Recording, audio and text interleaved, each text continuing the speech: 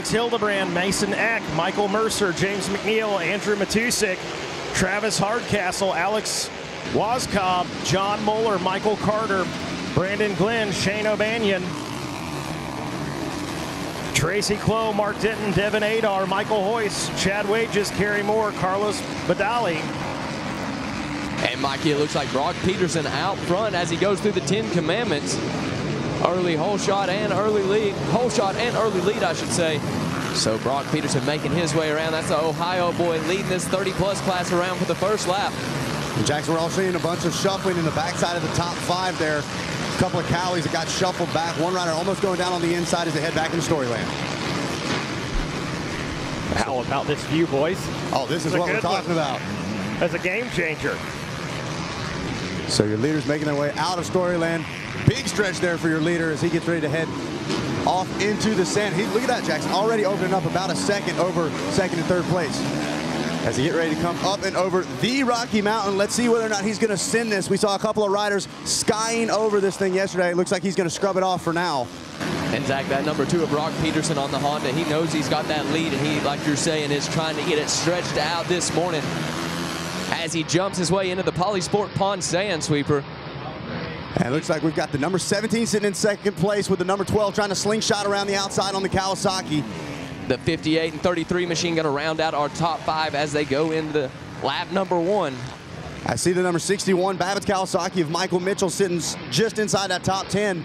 He was about third coming around the first turn. A lot of shuffling up in the front here in this plus 30 class early as we got a pass for second. And your leader taking a couple pulls on the roll-offs, makes his way through the mechanics area. And the number 2 leads the way. Looks like that Cowie was able to make the pass for second place there. The number 12. And then the number 17, Mason Eck, now holding down that final podium spot with the 58 sitting just behind. That's going to be Dustin Jensen coming out of Florida. Look at the drive your leader just got through the 10 Commandments there, Jackson. And already starting to see a little bit of separation inside that top 2 as the number 2 is trying to be the number 1 here early. Starting things off with a bang, making a statement as he triples back off into Storyland. And Zach sitting in second. That's going to be the number 12 Kawasaki of Jason McConnell. And I'm starting to watch the Suzuki there in 6th place. He was sitting about 8th the last time I saw him. Now it's shown in the 6th place position. So a couple of the yellow bikes working their way inside the top 5.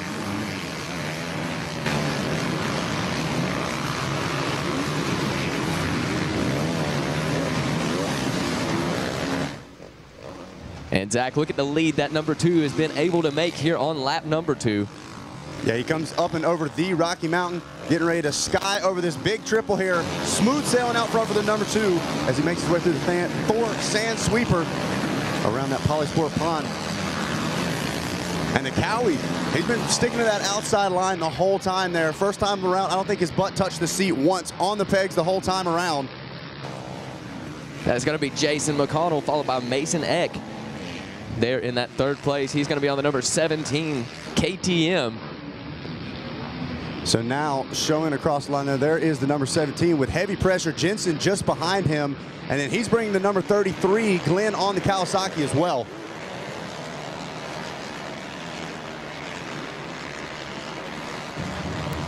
So we're sticking with this battle for 3rd place. This is for the final podium spot at the moment. And Eck currently holds that spot down. Peterson and McConnell running 1 and 2. You saw just there the tail end of the Kawasaki of McConnell. But right now the heat, Jackson, is for this final podium spot. And Zach, that number 2 is doing exactly what he came here to do as he makes his way through those 10 Commandments. Still followed by the number 12 and the number 17. But man, what a big early lead. And I'm trying to see, we got smoke coming out of one of those riders going through the 10 Commandments there. I just saw them in the backside of your screen. It looked like it was a Honda. But yeah, we saw right when we flipped to the 10 Commandments, Peterson had almost that entire section covered. He was exiting the Commandments before McConnell was even hitting the first jump as they soar off into Storyland. And Jackson, we talk about how rough this track gets, how brutal, how deep the ruts are, big the braking bumps are. Not the story right here in this first moto. This is the first moto of the week, the best the track's probably going to be. But as you can see on these motorcycles, it's a little wet out there because of the amount of water that they do to prep for the whole day. So this track is going to change a lot here in this 20 minutes. Yeah, Zach, with these early motos, you know, it is early in the day for them, but then they get to set the lines. They get to choose which lines they're going to take. They don't have to go with the ruts that are already made. They get to go and make the ruts themselves. And it looked like the number 33 was going to try to make a pass there for fourth. Wasn't able to get the drive out of the inside. Here we see a pass attempt going through that Thor sand sweeper around the Polysport pond. And see if he tries to cut back across to the inside. No, Eck's still going to hold on to it for now. But I'm telling you what, the number 58. And that might be it. A mistake from Eck. Outside, there it is. He sticks it. So a solid pass there from the 58 KTM of Jensen, making his way up into the third place spot. But Eck on that number 17 machine, he is not wanting to give it up easy as he tries to get to the inside. A little bobble there, Zach. I think that might do it there. That's going to seal the deal, I do believe. And we talk about the fight that these riders are going to put up out here at the ranch. If a rider gets past you, if you're able to pass them right back, it's almost demoralizing in a sense. Oftentimes, they're not able to respond again. So Eck really putting a charge on right now as he dives to the inside, headed into the 10 Commandments. He wants that third place spot back. And look at that, Zach. We get to see the different lines coming into play here as he triples out of the 10 Commandments. But the 58 going to be able to make it stick, get in that last podium spot here. Taking a look back, I see the number 61, Michael Mitchell, sitting on that bubble spot there in the top 10. He's got McNeil on the Suzuki just in front of him, the number 20. And Zach, we still got 13 minutes and 20 seconds to go here in this one, so there's still plenty of opportunities. And I tell you what, as we saw the number 17 of Eck pull a tear off there, he better be careful because he has got a rear view mirror full of the number 33 of Glenn. He was putting pressure on the 58 earlier, and now he's trying to make a pass on the 17 as well. Yeah, Zach, this is where the recovery comes in. This is where you got to reset, as Megawatt was saying this morning. You know, you got to push that reset button, and the 33 dives to the outside, and he's going to be able to make it. He left the throttle wide open and slingshotting around. There he is, going to seal the deal with a pass up the inside. So Eck now finds himself sitting on that final spot inside the top 5. He was in a podium spot just earlier this lap. A beautiful pass there for the number 58 of Jensen. So now the 33 machine moves into 4th place, and Brandon Glenn coming out of Arlington, Texas.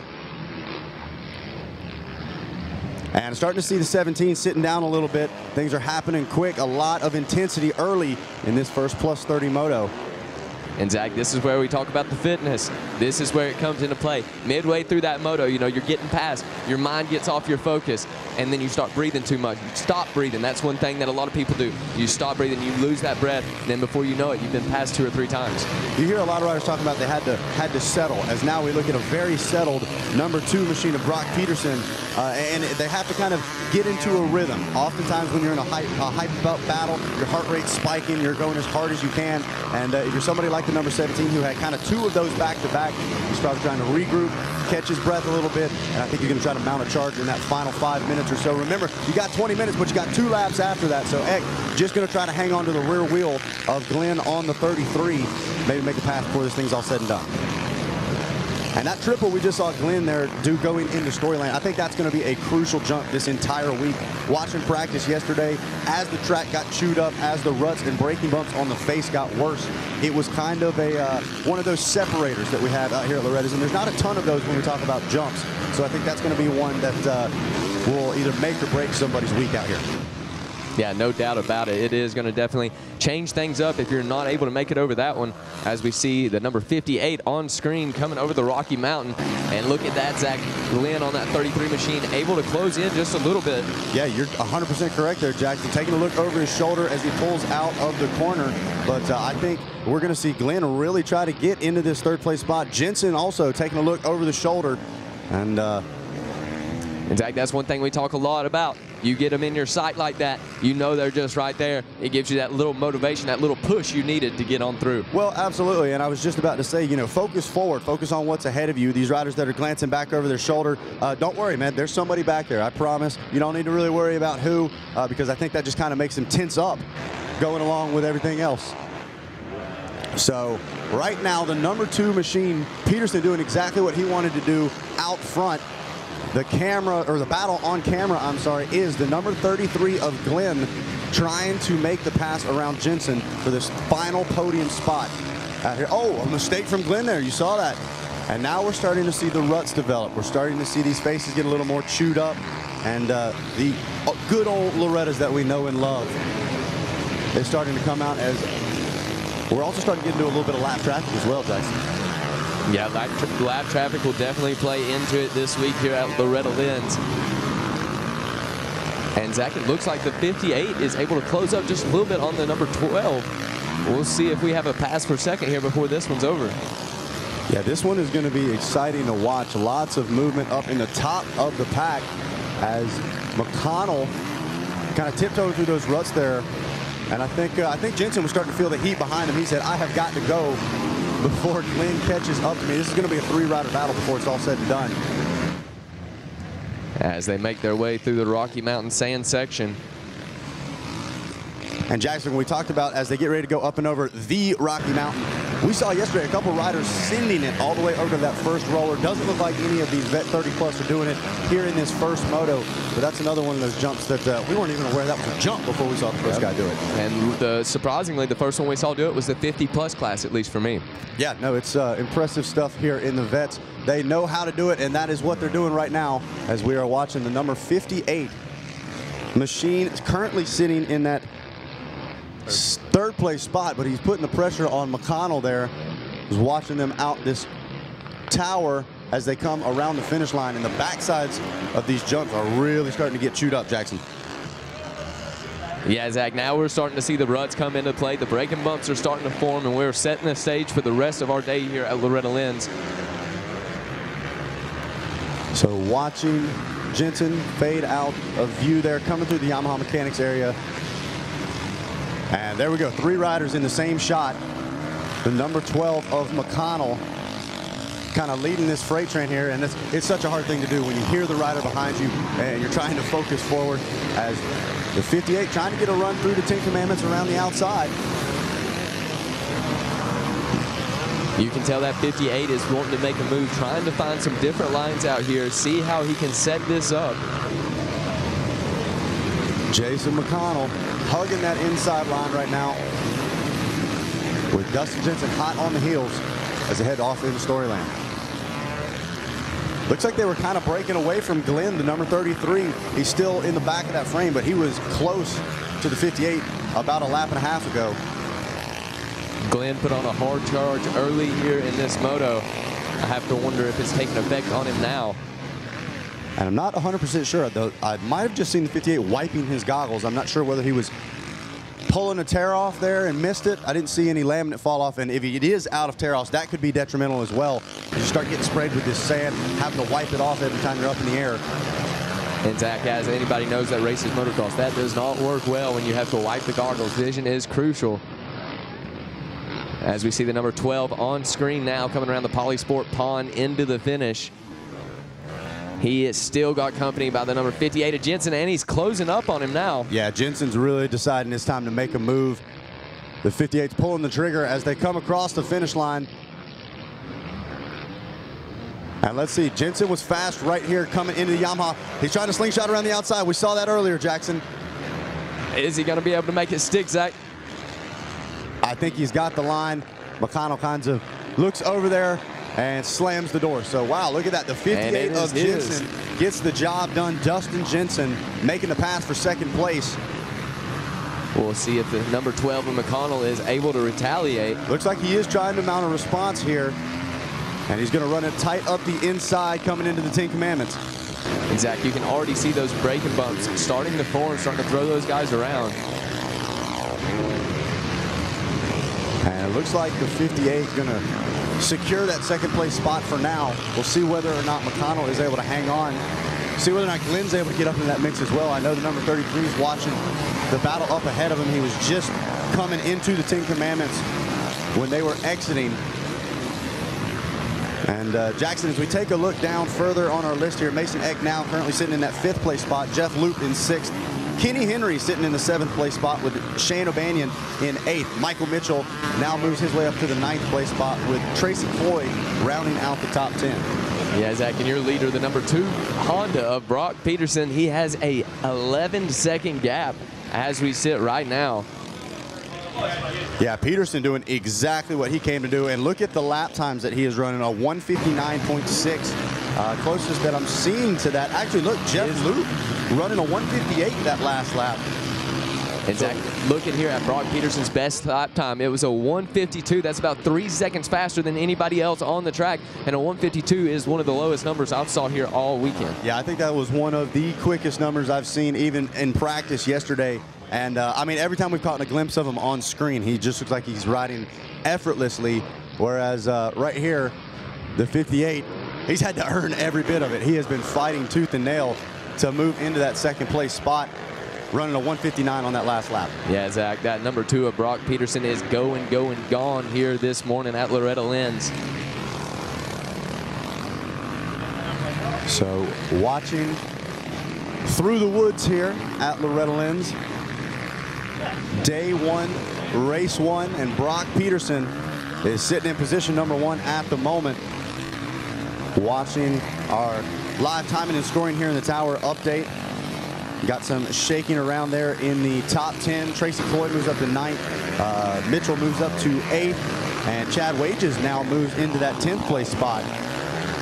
Not sure what happened to the number 36. Might have had a mistake or gone down. He dropped a couple of positions. And now James McNeil sitting in that 12th place spot. Alex Hildebrand sitting 13th. Some yellow flags flying here as we continue to watch the number 58 of Dustin Jensen sitting in that 2nd place spot. And don't get me wrong, Jackson, Jensen's riding fantastic, but I just don't see him being able to chip into Brock Peterson's lead right now. Looks like Brock's kind of going into cruise control mode, just trying to bring this thing home as we start to get close to that 2-lap card coming out. And as you can see on the left-hand side of your screen, we have 3 minutes left to go here in this Vet 30+ class for Moto number 1. And guys, this is the Monster Energy AMA Amateur National Motocross Championships here at Loretta Lynn's, presented by AMSOIL. And Jackson, guys, we're starting this thing off. We're starting this off with a bang. We had Vet 30 and then 450B sitting on the line next. Some fast riders taken to this track early as we watch the number 58 starting to work his way through some heavy lap traffic there. Oh.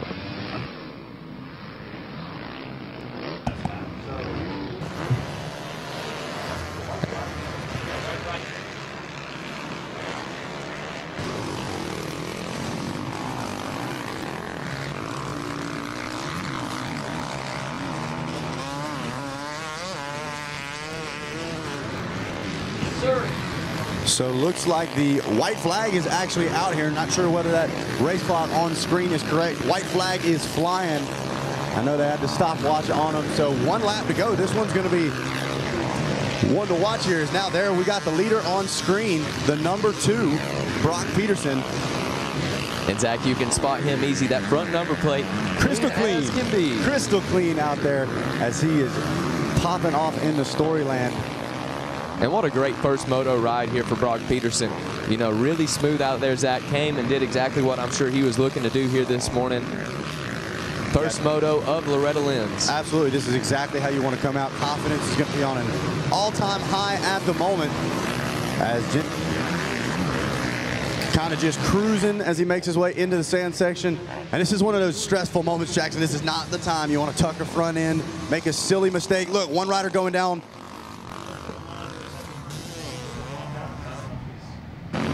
And so the number 2 up and over the Rocky Mountain. Look at that, taking some different lines. Not sure what he was seeing, but I think Peterson just trying to bring this thing home. A couple more corners. As they make their way around the Polysport Pond one last time. Here we go, coming into the final corner. And the first checker flag of the week getting ready to come out. The number 2, Brock Peterson, going to grab the first moto win of the week here at Loretta Lynn's Vet 30+, going to the number 2. We'll see how the